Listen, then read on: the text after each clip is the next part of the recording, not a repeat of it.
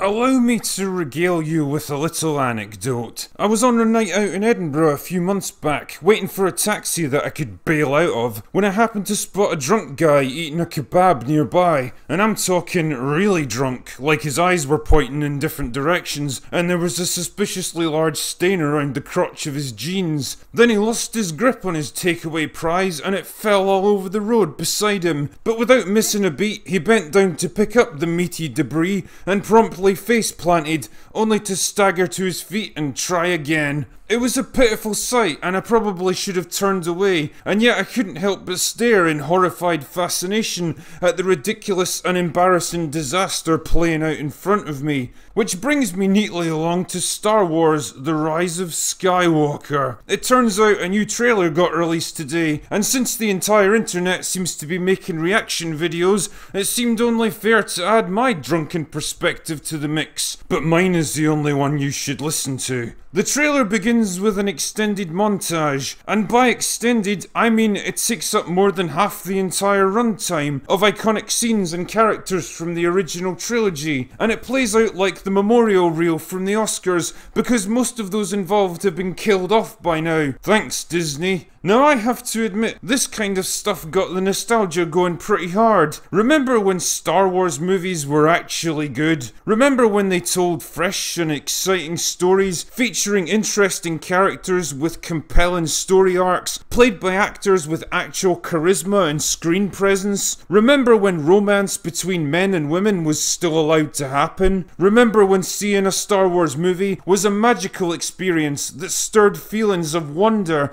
and epic adventure and opened your eyes to a whole world of infinite possibilities? Well, forget about that, because it's time to talk about Disney Star Wars in this trailer, which finally trundles out after more than a minute of nostalgia baiting. So it opens up with a plank of wood walking through the desert with her two mates, who are so deeply entrenched in the friend zone, they're gonna need ice axes and rappelling gear to get out. Why does Poe look like Nathan Drake all of a sudden? So it looks like they've rocked up to an outdoor music festival. There's kites and fireworks and all kinds of nice things going on. Excellent, that's exactly where I'd head during a galactic civil war. Then there's a shot of Carrie Fisher to remind us that Leia is still alive. And to be honest, that wasn't an entirely wasted effort, because I was honestly getting hazy on whether the character was alive or dead in this trilogy. Then I guess it's time to remind us there's still a war happening amongst these stars, so we get a quick shot of a rebel fleet jumping out of hyperspace. Looks like there's no Rian Johnson space bombers this time around. What a shame, I really appreciated them. Followed by a First Order battle fleet that looks like the special effects guys just said fuck it, and allowed the copy-paste function to keep running as long as it fucking wanted. Although weirdly, these don't look like the big fat Star Destroyers used by the First Order. These are original ones from the days of the Empire. Maybe the Empire itself is coming back, or maybe JJ just said fuck it as well. Then it seems like C-3PO has turned into a Terminator for some reason. And why not, eh? He's still better than the Apple Genius from Dark Fate at least. Fix my fucking iPhone, you prick. Then we get to see Rey training in the forest by throwing her lightsaber around and catching it like Captain America's shield,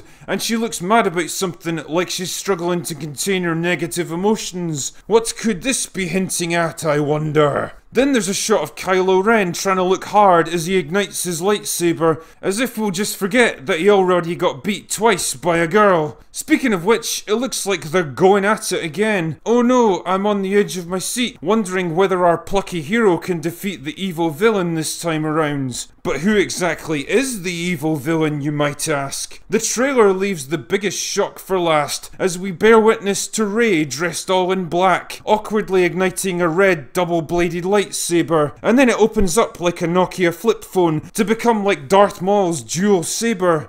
What the fuck even is this? How could a weapon like this possibly be useful? I mean, what if you triggered the unfold function at the wrong moment? It could cut your fucking legs off. Jesus, what a disaster.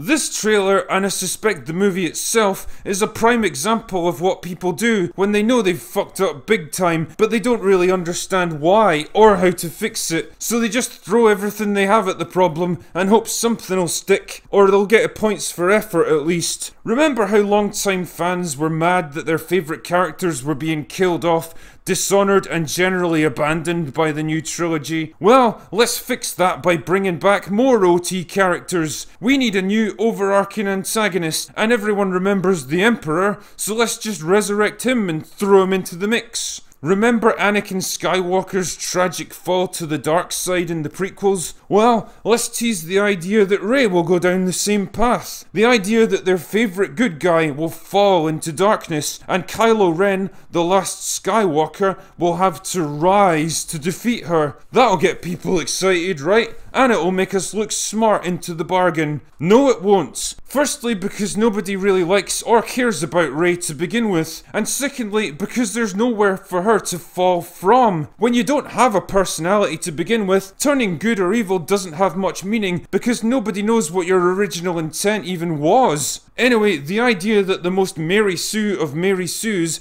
will actually turn evil and be defeated by Kylo Ren is about as plausible as a gender studies degree leading to a profitable career. A move like that would involve imagination, risk, skill and intelligence, and those aren't qualities our man JJ deals in. And what's with the obsessive nostalgia baiting? It's a nice idea in theory to tie the new Disney movies into the Skywalker saga, but unfortunately it invites unfavourable comparisons with the original movies, and really it does nothing except shine a giant spotlight on how the new movies utterly fail to measure up to them in every possible way. It also comes across as a lame and desperate attempt to tie this diabolical abortion of a story into a narrative that concluded more than 30 years ago and had absolutely no reason to keep going. Not to mention trying and failing to convince us that Rey has any stake, personal history, or meaningful place in the Skywalker saga. As if all of this,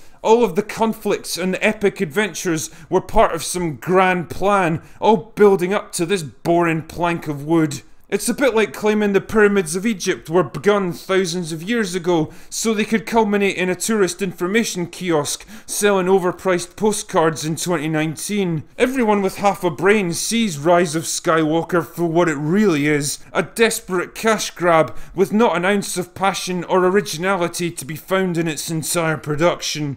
Oh well, bringing this back to my charming anecdote from the start of this video, at least my night out ended with a free taxi ride home, even if the driver didn't intend it that way. But I suspect anyone who actually pays to see this disaster at the cinema will have both a wasted evening and wasted money to deal with. And I'm not about to do that when there's more worthy things I could spend it on. Anyway, that's all I have for today.